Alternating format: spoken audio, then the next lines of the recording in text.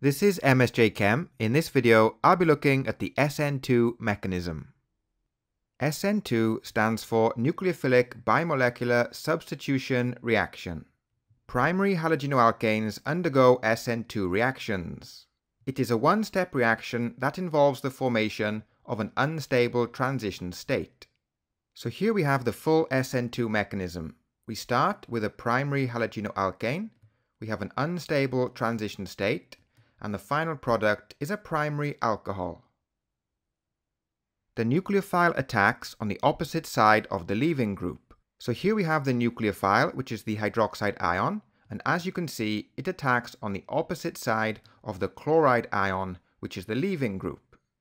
The curly arrows represent the movement of a pair of electrons. An unstable transition state is formed in which the carbon is weakly bonded to the halogen and the nucleophile. So here we have the unstable transition state. The hydroxide ion and the halogen are both weakly bonded to this carbon atom. The weak bonds are represented by dashed lines. The carbon to halogen bond breaks heterolytically. This produces the chloride ion as both the electrons in the carbon to halogen bond are taken by the leaving group. The backside attack by the nucleophile causes inversion of the atoms around the carbon atom. This means that the SN2 reaction is stereospecific.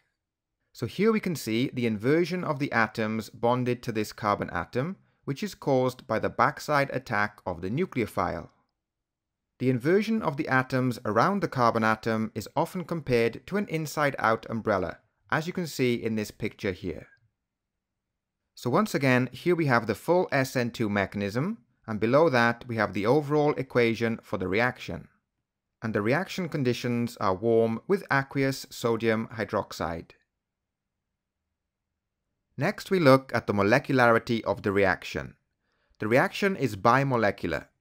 The rate determining step, which is the slow step, depends on both the concentration of the halogenoalkane and the nucleophile. And here we have the rate expression for the previous example. As you can see, the rate determining step depends on the concentration of the halogenoalkane and the hydroxide ion, which is the nucleophile. And finally, we have the choice of solvent. The SN2 mechanism is favored by polar, aprotic solvents.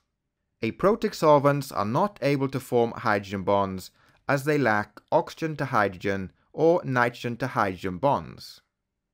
Suitable solvents include propanone and ethane nitrile.